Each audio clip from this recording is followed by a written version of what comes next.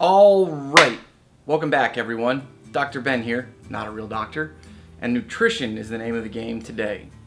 Everyone says you are what you eat, but that's not exactly accurate. Actually, you are what you absorb.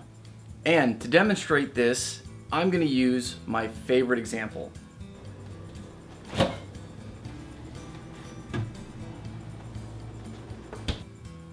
Skim Milk. Says right here, vitamins A and D, grade A. You put this with some oatmeal, some blueberries, some fat-free yogurt, and you are following all of the recommended dietary advice. So what's the problem? The problem is vitamins A and D are fat soluble. So unless you have more fat in that breakfast, you're not going to get any of the vitamins A or D out of this milk. You can't absorb fat soluble vitamins out of the presence of fat.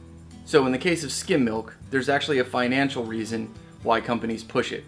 Once you take all the milk fat out of this, it can be turned into heavy cream, half and half, or cheeses, things like that, which can be sold at a much higher profit margin. It's called value added.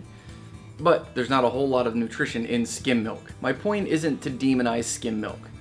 It's just to make you aware that what you eat is not nutrition. What you absorb is nutrition.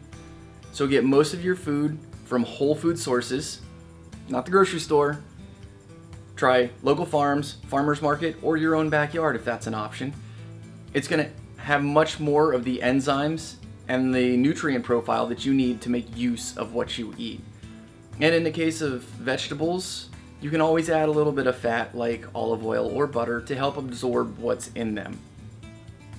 If you like this video, smash that thumbs up button. If you haven't subscribed already, please subscribe and follow my channel.